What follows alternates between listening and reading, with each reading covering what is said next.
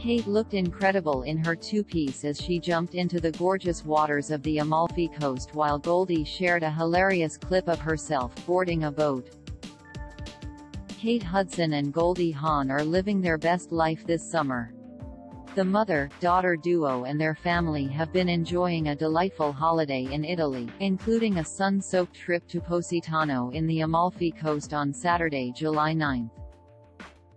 The How to Lose a Guy in 10 Days star, 43, showed off her athleticism as she dove into the waters rocking a leopard print bikini, while Goldie, 76, stayed on the sidelines in their luxury yacht cheering Kate on in a chic, navy swimsuit, as seen in photos here. Looking incredible in her tiny two-piece, Kate splashed around in the gorgeous waters before she headed back to the chartered boat.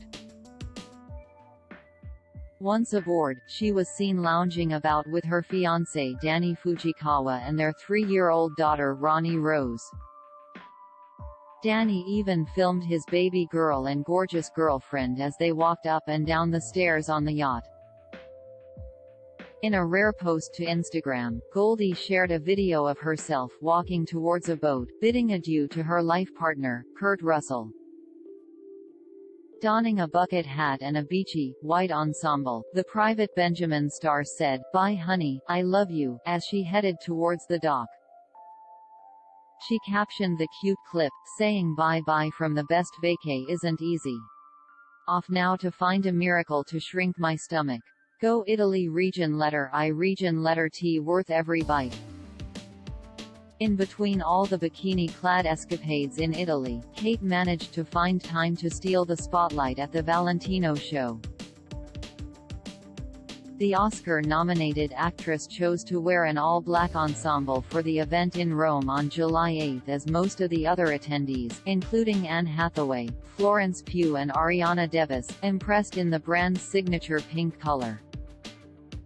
Rocking a chic top with black lingerie underneath and stylish pants, Kate was the talk of the picturesque town.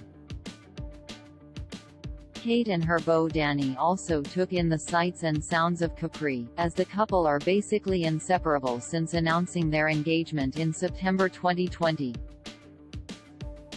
The heartwarming proposal was 4 years in the making, as they first started their romantic relationship back in 2017. The pair welcomed Ronnie Rose on October 2, 2018.